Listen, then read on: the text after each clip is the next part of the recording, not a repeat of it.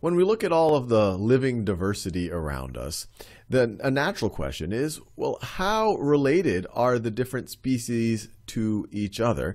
And if you put that into an evolutionary context, relatedness should be tied to how recent did two species share a common ancestor. And what we're going to try to do in this video is construct a tree for showing how different species evolved from common ancestors, and we're going to do it based on some of these observable traits that we see. But this is going to be a huge oversimplification. I'm only doing it with 5 species and 5 very simple traits.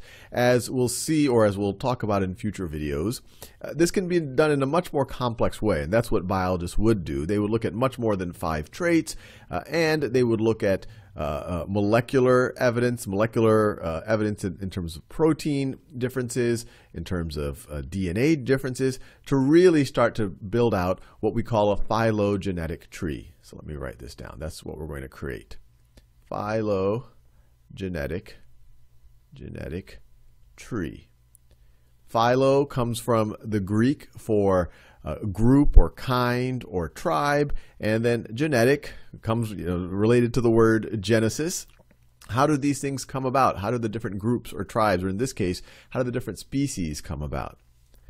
Well, when you're trying to make one of these trees, it's important to realize that this is a hypothesis, but you're, like always, trying to come up with the simplest hypothesis that can explain the observations that you actually see.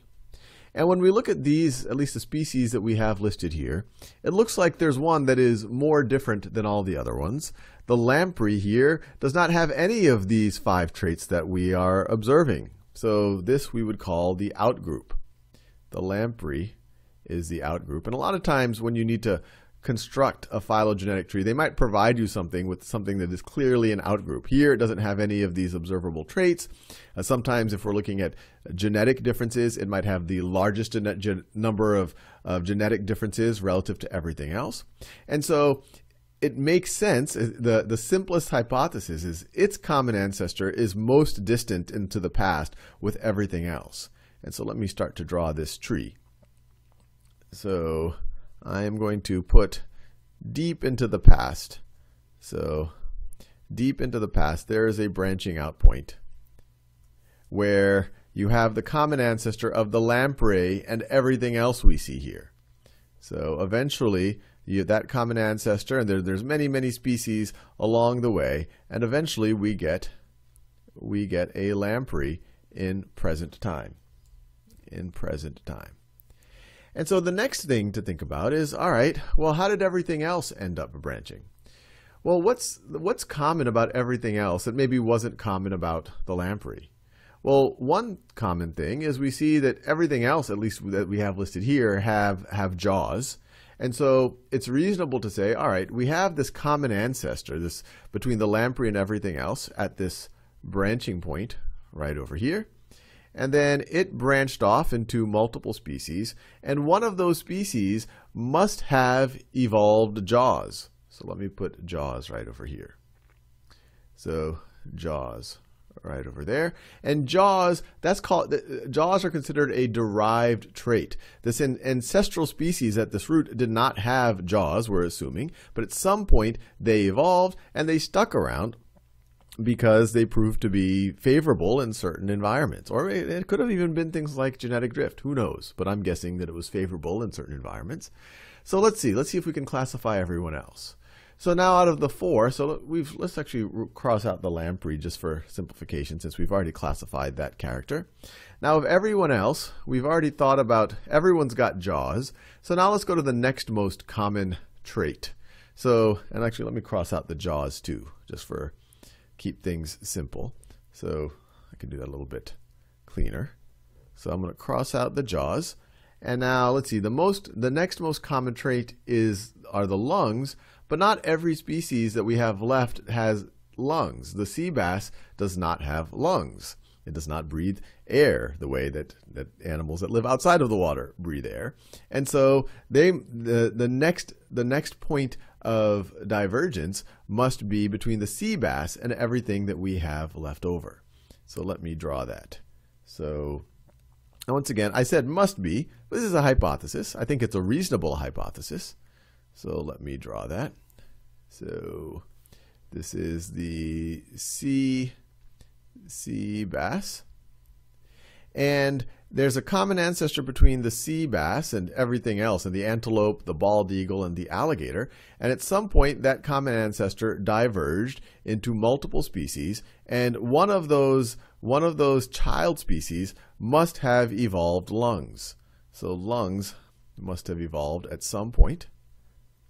But we're assuming that wasn't on this lineage for the sea bass. And once again, I'm just trying to find the simplest explanation. There might have been some situation where maybe lungs evolved and then went away at some point. You reverted to an ancestral form. But we like to go with the simplest explanation. This is a property that biologists will also often call parsimony. And actually, let me write this down. Parsimony, which in everyday language means cheap. If someone tells you you're parsimonious, it's a nice sounding word, but it means that you are cheap. But parsimony in this context, say, hey, we're trying to be cheap with complexity. We're trying to be as simple as possible in our explanation of what's going on.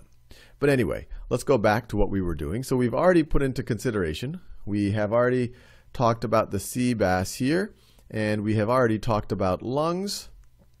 All right, so what do we have left? So we have to talk about the antelope, the bald eagle, the alligator, and gizzards and fur. All right, and it looks like the bald eagle and alligator have a gizzard. The antelope has fur. Oh, and actually we haven't talked about the bald eagle and feathers as yet either. All right, so it is possible. So let's make the next thing between, well, we could do it this way. And once again, I'm trying to do this in real time, something that seems. So let's make a branch here, and let's say that is the branch for, let's say that's the branch for the bald eagle. I'll say B eagle. That's the branch for the bald eagle. Let's see if I can construct one that will explain the differences between the bald eagle, the antelope, and the alligator.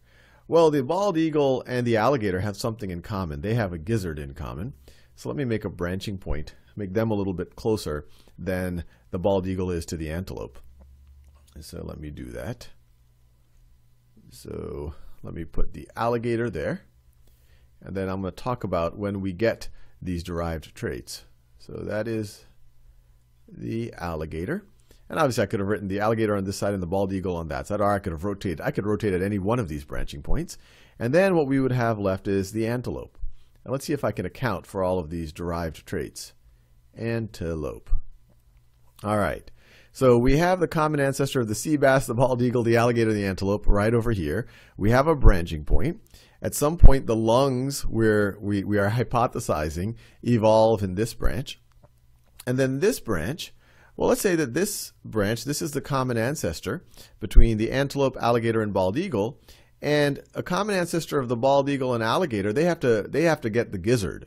So let's put the gizzard down right over here. This is where the gizzard, this is our hypothesis. We're doing that same colors.